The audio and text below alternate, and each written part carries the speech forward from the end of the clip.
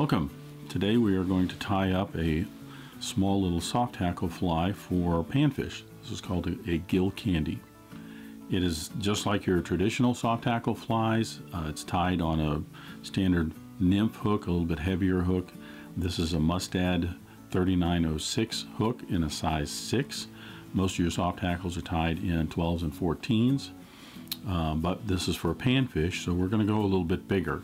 Size 6 and size 8 I find are good sizes for panfish. Like most of your soft hackles, it has all the standard pieces and parts. We've got a gold and silver Mylar tag in the back. The body is going to be made out of 140 Denier Wapsi thread, UTC thread.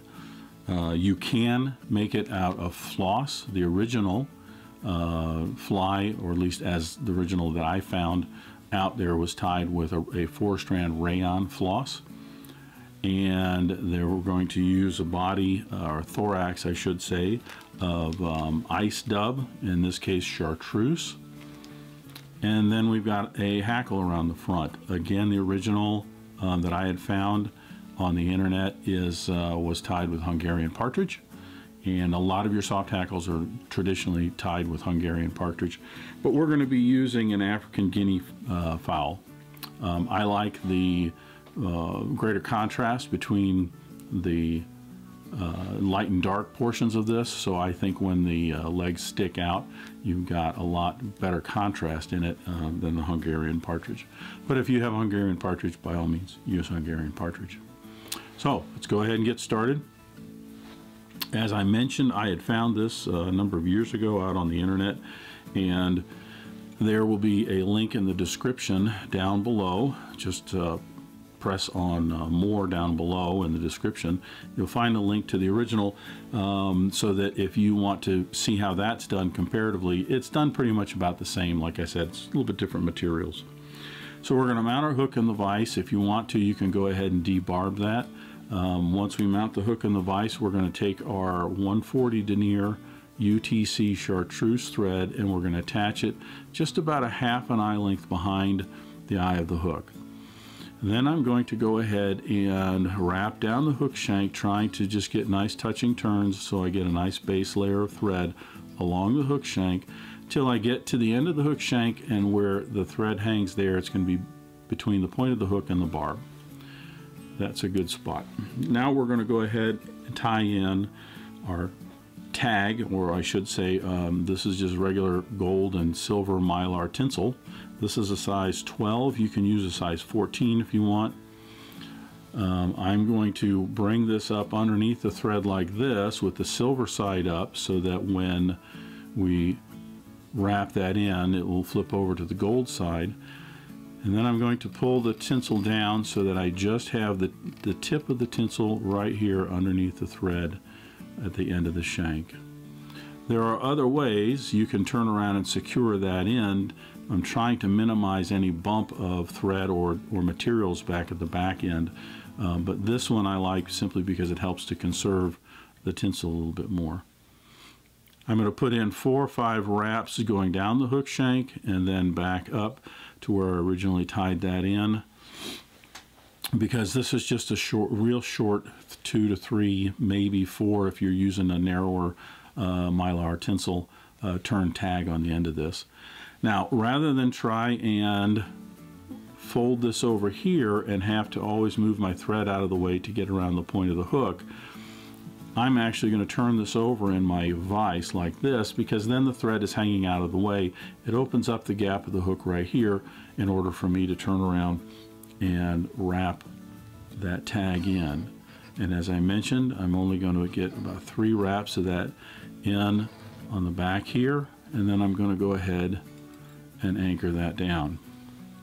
I will get 3 wraps of thread right in front of each other to anchor that tag down to the hook shank, and once I have that in, I'll pull that a little bit tight right here just to flatten out anything underneath those thread wraps, and then I'm just going to cut that tinsel off.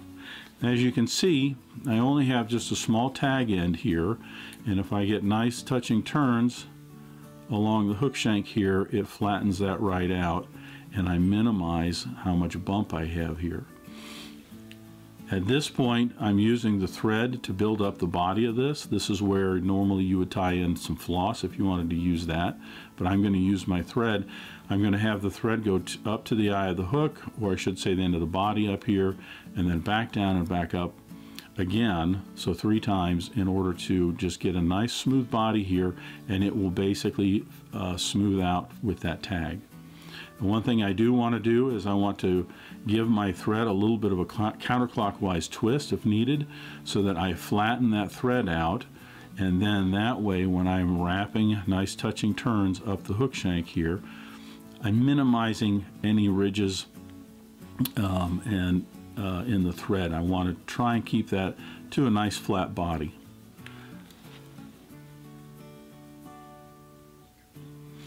So I'll wrap this up to where the end of the body, right here where we first tied in, and then I'll start wrapping this back down again. Numerous times I'll have to give my bobbin a little bit of a counterclockwise twist, because as I am wrapping this in as a right-handed fly tire, I'm actually putting a clockwise twist in that thread every time I come around, so I have to occasionally give it a counterclockwise twist to keep that thread as flat as I can. You certainly don't have to do this and be that fastidious about it if you don't want to.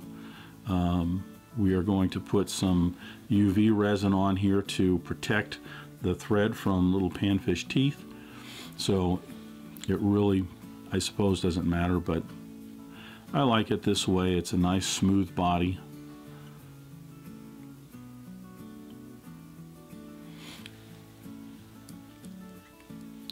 And then we are going to stop right here where we first tied in our thread. At this point, I'm actually going to give my bobbin a clockwise twist, just to twist that thread up a little bit. I don't want this to flatten out as I wrap back in a moment for the thorax. So we have our tag in, and we have our body on here. At this point, I'm going to go ahead and put some UV. This is just Bug Bond, and it is a Original-Lite formula. I'm going to put some UV resin on the body here and use my bodkin to smear that around.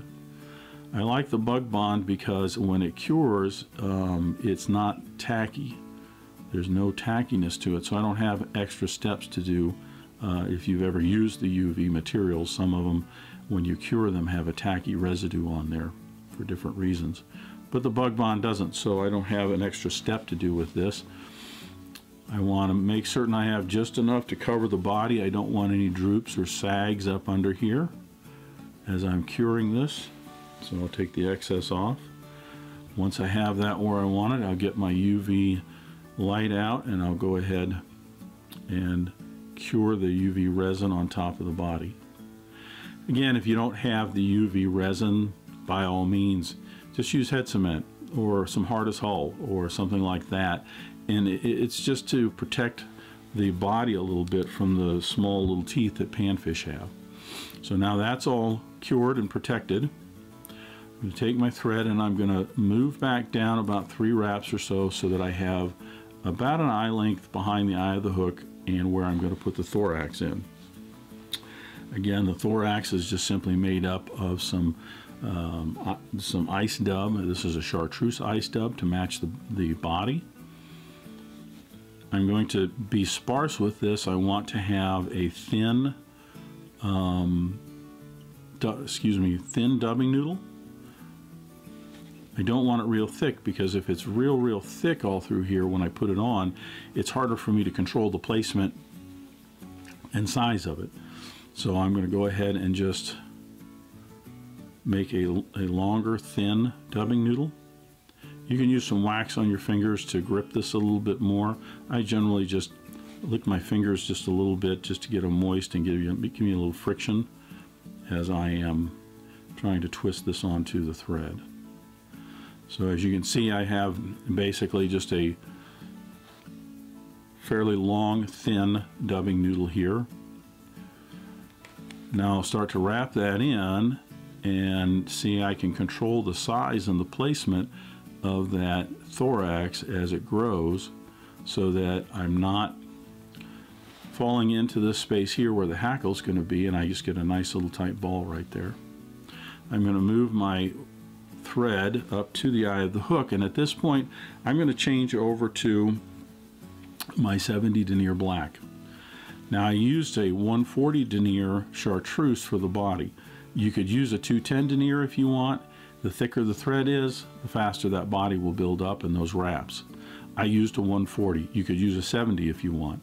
But for the head, I'm going to go ahead and change over to black, and I'm just going to use a 70 Denier black simply because it gives me better control over the size of the head and the hackle. I'm going to wrap that in from the eye and wrap back on top of my Chartreuse thread and the tag of black up to the thorax to anchor the thread in, and then I can cut that Chartreuse thread out. I've already got a Guinea hackle out. I generally want to get a feather that is going to have the hackle fibers long enough so they go from about in front of the thorax to the bend of the hook or a little bit past. We're going to take this and we're going to hold it by the tip, and I'm going to stroke those fibers back so that I can open up the tip right here like this, and then I'm going to tie in the whole tip of this feather right here. These are the fibers that are going to end up being the legs of the fly as I wrap it around, not the tip.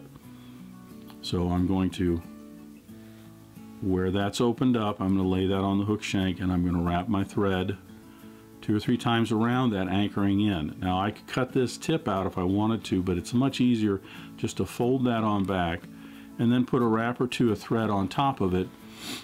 It is pointed in the back there, but it's not going to affect the fly and the performance of the fly eventually. It's just a little bit quicker step. I'm going to bring the thread forward a little bit. I'm actually going to put a few more wraps in to get a nice even tying platform for that hackle, just to tidy that up a little bit. I'm going to take my hackle and I'm going to stroke the fibers back out of the way. And that's just so that when I'm wrapping this forward like this, it minimizes the number of hackles that might be sticking out forward that way.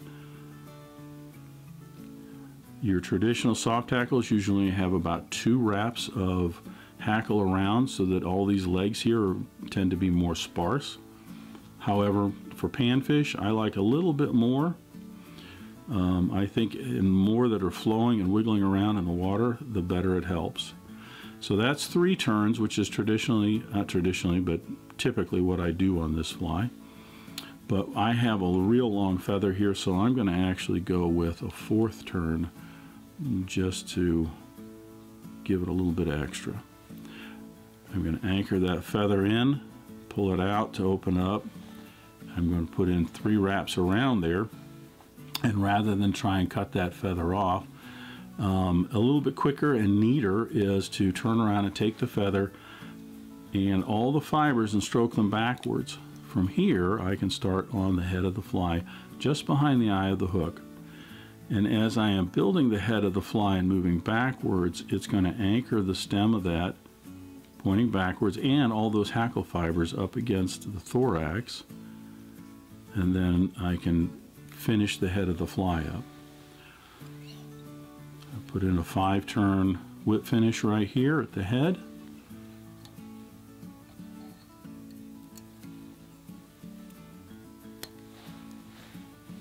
And then this portion, the remaining portion of that hackle, is very easily just popped right out. As you can see, the hackle fibers are kind of smushed down from pulling them back and everything, so I'm going to take a moment to kind of pull them back out so that they stick out, not 90 degrees, but 45, 60, whatever, just so that they're sticking out a little bit more. That way when they're in the water, they'll wiggle and flow around. So now, to finish off the head here, you could use a regular head cement if you want, or a hard as hull or something like that. Because I have the Bug Bond or the UV resin out here, I'm just going to get about half a drop of UV resin and just place it right here onto the head right on the fly, and I'm just going to basically move that around and get a nice thin coat of UV on there, or UV resin I should say. And I'll go ahead and use my torch to cure that, and that will pretty much complete the fly.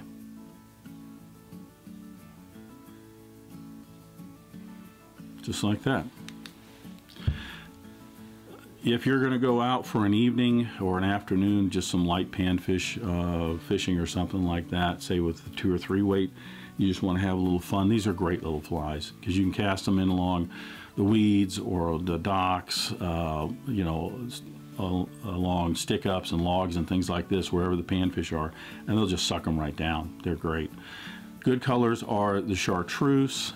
Pink is a good color. Blue is actually a good color, as well as olives, purples, and reds. I've fished that all work very, very well. So that is the Gill Candy. I hope you enjoyed that. And always remember, it's fly tying and it's fun.